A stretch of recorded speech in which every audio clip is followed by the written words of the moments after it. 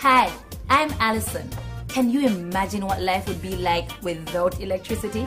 It seems everything needs it these days. Electricity plays such an important role in our everyday lives that we sometimes don't even remember that it can also be very dangerous.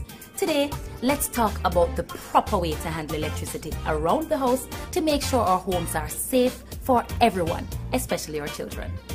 Hey Johnny, catch this! What kind of lame trick is that? That's not how people pass ball. You act like you can do better. Alright, you catch this. Well, what kind of throw that? Mikey? Johnny? It's what that? Look how much time I tell you not to play in the house. Eh? Look there now. This is why you better come in here, you know. Because if I ever come out there for you today, look here now.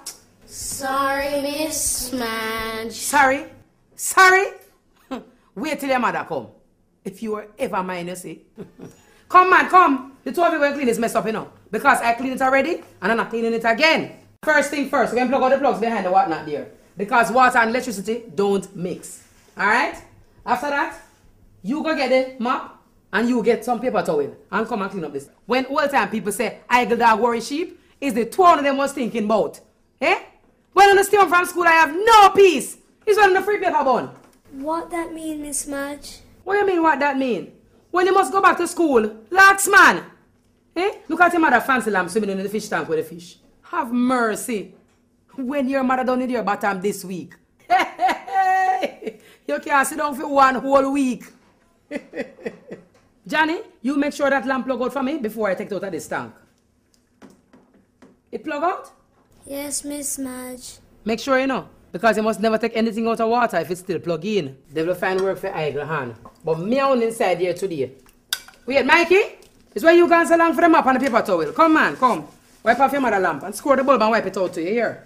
Here. Let me see if I can wipe up this water behind this cabinet here, you see? Because, I saw. Mikey, why Miss Madge going on like that? It's just a little water wet at the place and she going on like we're almost dead. You stay there. You remember Melanie from Miss Harton class? She was playing in her house and the iron dropped in the bucket with the mop. She tried to take it out and never plug it out first. And you see what happened to her? You think I don't hear you over there? I'm not trying to be miserable, no, Johnny.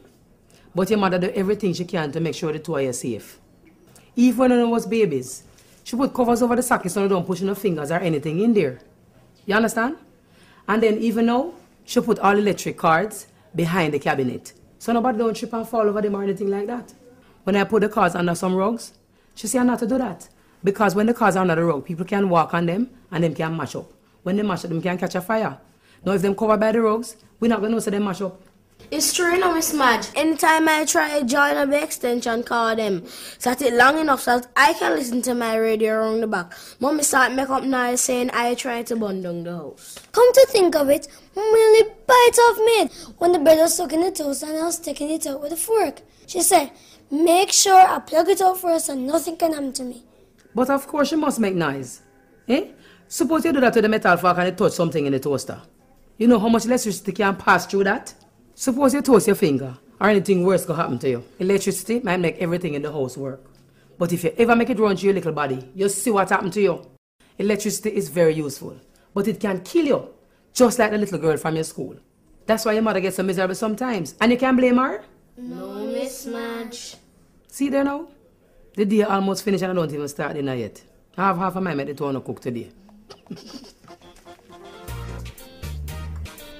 Remember, electrical appliances and water do not mix. So keep all electrical appliances away from water.